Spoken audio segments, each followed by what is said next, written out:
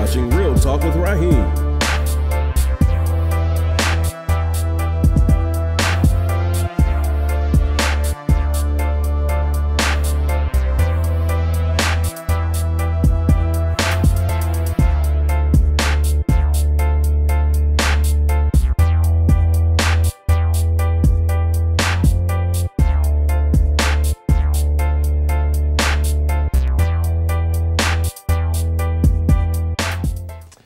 Hello and welcome back to another great segment of Real Talk with Rajheem.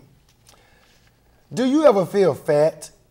Do you ever feel bloated? Do you ever feel like you eat too much? Do you ever feel like you can't get enough to eat? Do you feel like food is your best friend? Do you feel any health conditions such as poor blood circulation, poor vision? Do you have diabetes or anything like that, or high blood pressure? If so, those things could be directly linked to obesity. And today's topic is Obesity 911, running out of weight. First, I would like to define obese.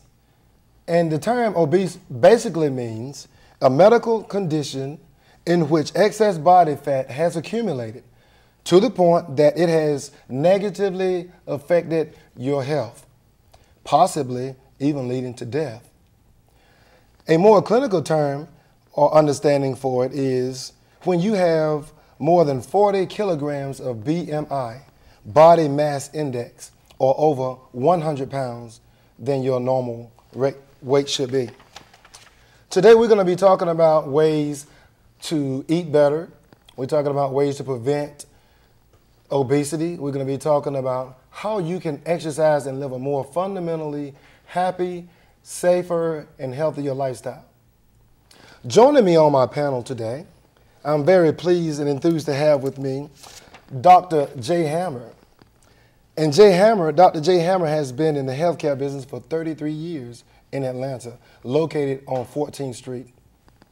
He provides holistic healthcare to his patients of all ages. Dr. Hammer grew up knowing that he wanted to be in this profession. He remembers jokingly saying when he was a child that his family was always going to see a chiropractor. So he himself decided on the road of becoming a chiropractor, and that's part of what he does today. And he's offering more of a wellness approach when it comes to his patients. Dr. Hammer practices what he preaches when it comes to health and wellness. He's into bodybuilding, and he even won the Mr. Atlanta bodybuilding competition. I am always interested in training patients in body shaping and helping them in taking better care of themselves, he said. Please welcome to Real Talk, Dr. Jay Hammer. How are you today, Dr. Hammer? Great. Thank you for having me here today. Awesome. Dr. Hammer, when you think about obesity, what is the first thing that comes into your mind? When I talk to people about obesity, and again, I've been doing this for 33 years, my main concern is not to just talk about it, but let the people themselves see what they've done to themselves. For example, there was a young lady here while I was sitting and waiting to come on. She was probably 5'3", 5'2". And I asked her how much she weighed, and then I asked her how much you think you should weigh. She really didn't know exactly, but basically we know at 5'2", you're supposed to be approximately 110 pounds. She's probably around 170 pounds. So instead of saying, gee, you're fat, gee, let's go ahead and put you on a, I don't like to use the word diet, but let's go ahead and get you to lose weight, I start explaining physiology to the body. What I mean by is this. I'm in my 60s now, and I look at many people now my age who are on high blood pressure medication, cholesterol medication. Sex is out of the question because they've lost any urge for that. Their urge to get up and fight and live their lives, as still a young person, is gone. And I explain to them things like I did to this young lady, that with every pound of weight we gain over the allotted amount of what we were designed to be, the body has to grow 3 miles of blood vessels to supply that pound of weight. Everybody knows approximately what a pound of meat looks like.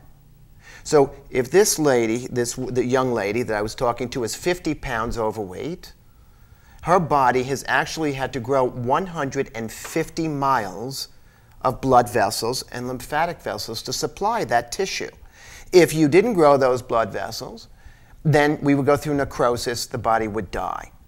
Now, I had her make a fist, and basically if you make your fist, that's the size of your heart. Now we know that with me, I'm 5'9", See, 172 pounds. You know, I'm in pretty good shape. Yeah. But I know what I'm supposed to do, not what I want to do. The point is if I look at myself and I say, well, at 170 pounds, at 174 pounds, I'm 5'9". I know then approximately with every pound of weight over that, my heart has to work a lot harder to supply that pound of weight. Now, I'll see people your age, young people your age, on blood pressure medication. If I see 10 people in my office on blood pressure medication, 8 of them are overweight. But now, who is basically at risk? Who are the type of people that need to be really watching? Nobody's at risk. Okay, what you said is a great question. I want people to understand that it's not God that decided, oh, I'm going to give you blood pressure problems at 27, or it's not God deciding that, gee, I'm not doing anything today. I'm going to give John high blood pressure at 50. I'm seeing people now with diabetes at 35. They woke up one day and the blood sugar was off. Yet what happened to the first 35 years? Exactly. The position here is to say, I caused it, and I will stop it. Now, when you look here at the heart, to go back to that point, because I don't want to belabor it, but the point is if my heart is designed to handle so many miles of blood vessels, now it's common sense, then if I gain the weight and my body has to, let's say, grow another 150 miles of blood vessels, how is the heart going to get the blood 150 miles more than it's supposed to? The only way, raise the blood pressure. So all of a sudden your blood pressure jacks up. So instead of saying, well, here's what we got to do. We got to bring it so the heart stops working so hard that it's got to raise its pressure. Nah, don't bother. Give him a pill. Give him a blood pressure pill. Problem is, you're not fixing the cause of the problem. The cause of the problem could be just the weight. And we talk about weight, and what you brought me in here today to talk about is weight gain, weight loss, is to understand that losing weight is not a curse. Losing weight is not a trap. Losing weight is a way of life.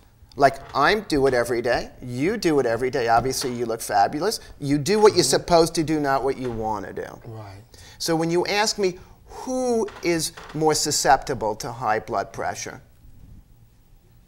I'm not going to say, well, and it's true, we know physiologically. Is it black people? Because, I mean, it seems to be something that medically over the years, it's something that African Americans suffer with. I'm not going to curse, but that is not fair and that's not true. Yeah. Because then what you're telling me then is the black person, the African American, is weaker than the white American. You're telling me that blacks are weaker than whites, therefore they have to be on blood pressure medication more than whites? No. But now, if you say to me that could it be the quality of food or how we eat and the way we take care of ourselves, yes. But that comes about by years and years and years, the history of the black man. And I brought this up once. I don't want to go too far with it, but basically, when we look at, for example, fried foods, who's known to love and consume more fried foods? The black population.